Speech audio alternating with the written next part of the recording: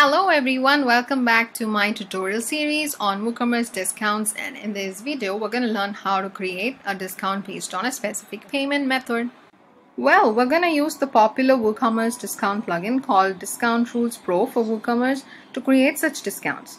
Before we get into the video, please make sure you have downloaded, installed and activated the Discount Rules Pro plugin on your site. If you haven't done this yet, then please do not worry, because we have a video that can help you to install the Discount Rules plugin, which we have posted already. You can find the link to download the plugin as well as the tutorial video in the description below. Feel free to check the description below for further details. With that being said, let's get started. To create payment method based discount, we'll have to go to the WordPress dashboard. Under WooCommerce, you'll find Wood Discount Rules. If you click on it, you'll be taken to this page. Now, if I click on add new rule, I'll be able to configure a new rule.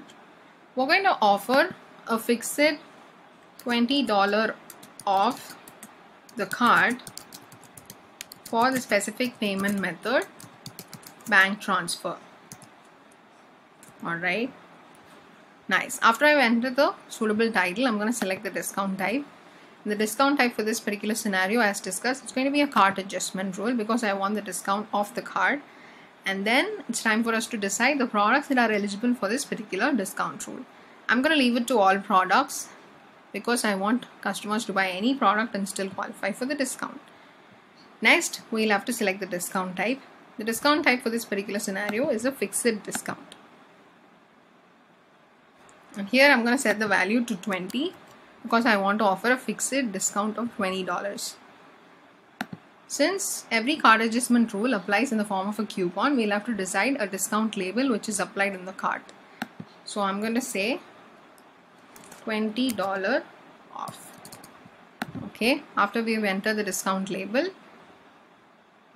we will have to move further down to conditions. Click on add condition and set a condition such that this particular offer is only valid for the payment method direct bank transfer. Alright, nice.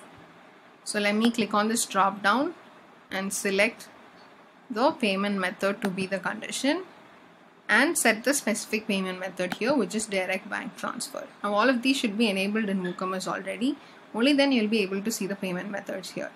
So I'm going to select direct bank transfer to be the payment method that qualifies for the fixed discount.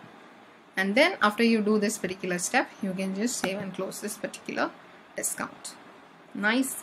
Now it's time to test the rule. To test it, we're going to go to the storefront. We are on the storefront and all that we have to do is purchase some products. I'm going to purchase this belt and this beanie with logo. I'm going to take you to the cart page.